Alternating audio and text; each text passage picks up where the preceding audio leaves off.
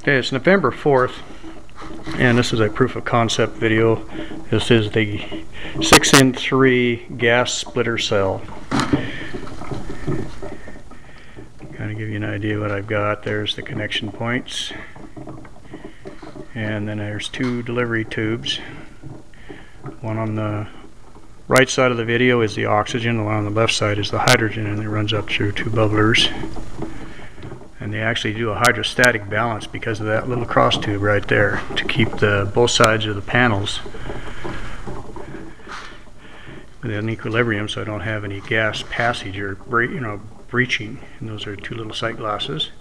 And essentially it comes out of the top. Is the oxygen, and then the hydrogen comes out of the top down this hose down into this Bunsen burner. I don't know if you guys have ever tried to run a hydroxy mix through a Bunsen burner, but it doesn't work. And you can see how limberly this flame is.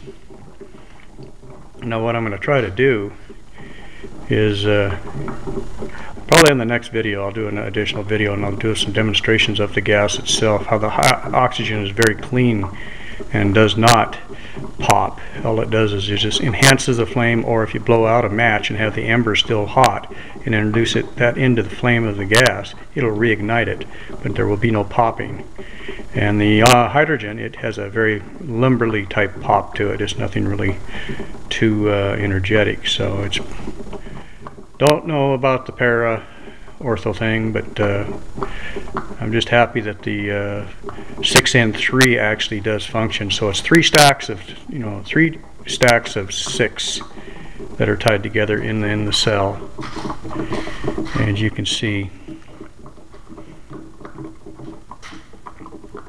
I'm holding a light here by hand too, but there's the negative is on the top side of the video, and the positive here is on the lower left side of the video frame. So there it is, and there'll be more. You guys have a good day now.